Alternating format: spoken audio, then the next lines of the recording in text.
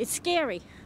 It really is. Residents in Jersey City are not feeling too safe after police say a string of 3 carjackings filled the area late last night and early this morning. That's something very unusual.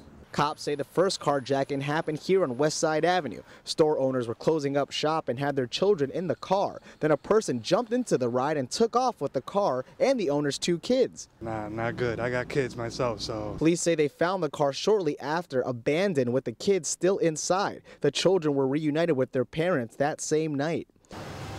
The second carjacking was here on Monticello Avenue and Jewett Avenue, but the carjacker never got into the car. Instead, cops say he flashed a gun and made off with the driver's cell phone. You never know what's going to happen overnight.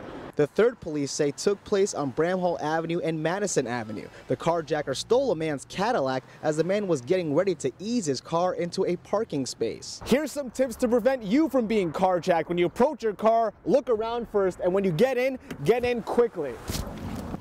And once you're inside your car, the work's not over. Make sure to drive with your windows up, your doors locked, and make sure there's enough room between the car in front of you and yourself to get around them if need be. Dylan says he takes his own precautions to make sure he's not targeted. You have to keep your doors locked, hide anything you have in the car. If you have a radio, you can always take off the face and hide it.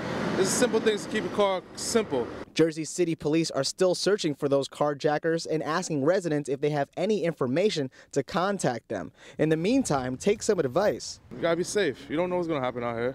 In Jersey City, Ken Bufa, Files 1 News.